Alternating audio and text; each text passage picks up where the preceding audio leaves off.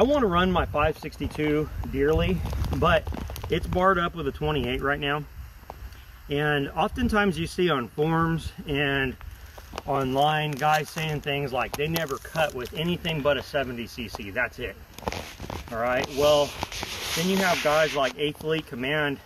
He cuts with larger saws than a 50 most of the time, but he's always making a case for you don't always need a 28, a 32, a 36, or whatever. He's saying, yeah, a 20-inch bar makes sense sometimes. Well, right now, what I've got is I've got this top of this oak. All this stuff is, a lot of it's at my chest level, you know, a little bit lower, a little bit higher. Well, I've got these two options here. I've got my 50cc 545, and I've got a 60cc 562 XP. It has a 20-inch bar on it. Why would I run this 28 when I'm going to be doing this? I've got this saw already barred up in a 20-inch, and so I'm going to choose to run this because there's no sense, in my opinion, to run this saw. Of course, if you just had one, you could do it. But again, I've said in the past, I'm not a real big guy.